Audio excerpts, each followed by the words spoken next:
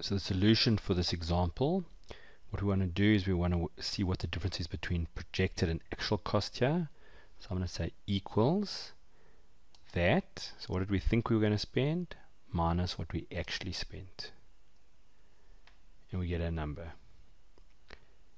Over here, we need to sum this column. So we could go manually equals that, etc. But we're going to instead use the sum function. So equals sum, open bracket. And then we're going to highlight these. And just be careful. Remember, what you're in mustn't be added. It will cause a circular reference. So you always go down to the one just above. Close the brackets. We get a number. This needs to add up the monthly income, so it's equals sum, open brackets, and add up those, close the bracket. Then we want housing actual as a percentage of actual income. So the way to create a percentage is you go equals the cost, so you'll see I click on that cell, divided by our monthly income.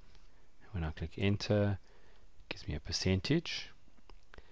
And the last one is we want to know what is our total actual cost if we add 10.5%. So the way to do that is you say equals, take that cost over there, and there's a couple of ways to do it, but we're going to do it like this, multiplied by, open bracket, 1 plus whatever the inflation rate is. So we click on it, we close the bracket, and it gives us our number.